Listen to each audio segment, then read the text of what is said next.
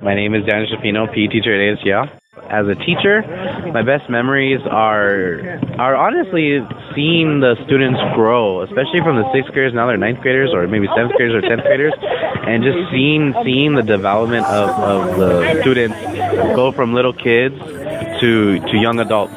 Also, all the graduations, all the culminations, just seeing them so proud, the family so proud, and such a great accomplishment. I love going to those things, going to prom and seeing the kids out of their element of just school, but in a different element, so dressed up, looking very nice.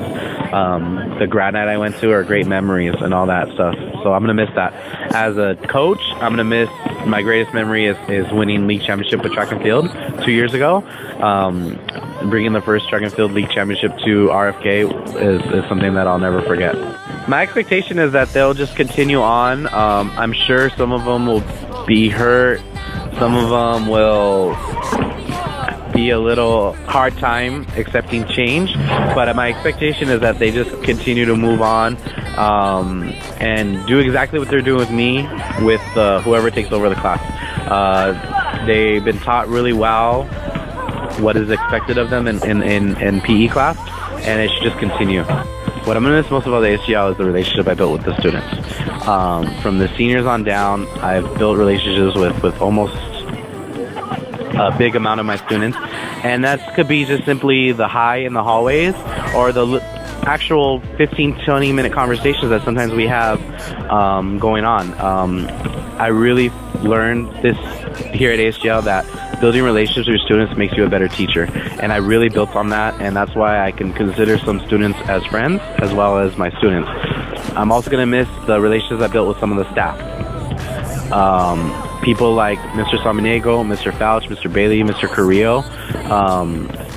You know what? We're friends outside of work, and it comes from respecting each other, that we can make this school as good as it has gotten.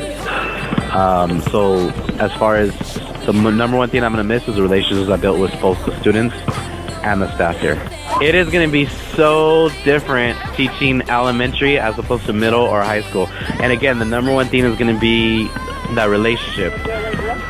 Having older kids, your relationships are different because you're actually really knowing the student. They're going through a lot of themes in their lives.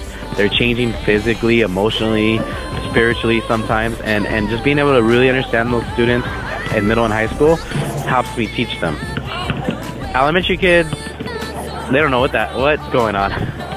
So it's going to be hard not being able to build those relationships in that way that I've been able to build over the last 4 years here at ASGL. But the number one thing that's going to be different is just they're going to be so much smaller, not as able to do a lot of the themes, and even a lot of things I'm going to teach are going to be totally different. I would love to come back one day. I would love to be able to come here. This was home to me. This is where I grew as an educator. This is where I really enjoyed and loved being a teacher. To everyone at ASGL, I'm going to miss them. This was home to me. I don't want to leave. It's more that it has to happen, which makes it more sad.